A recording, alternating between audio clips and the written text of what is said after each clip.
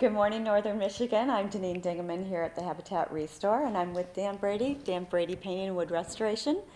And we have a painting project for you today. This came in to Restore, and they had them in their garage, and they look pretty disgusting, but so cool. Metal. Great metal cabinets from the 50s.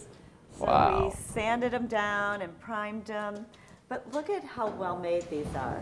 It has these pull-out drawers, and you can adjust the height on them and everything. It's great old hardware. I like the color, I like the design, but if you have an old, ugly Formica top that you're going to put on here, I know you just painted your countertops with a breakthrough that you can pick up from Northwood Paint.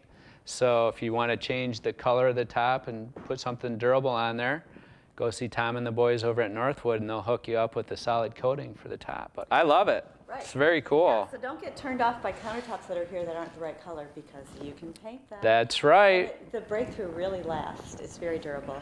Once again, great job. Come on down to the Restore and pick out a vintage metal cabinet.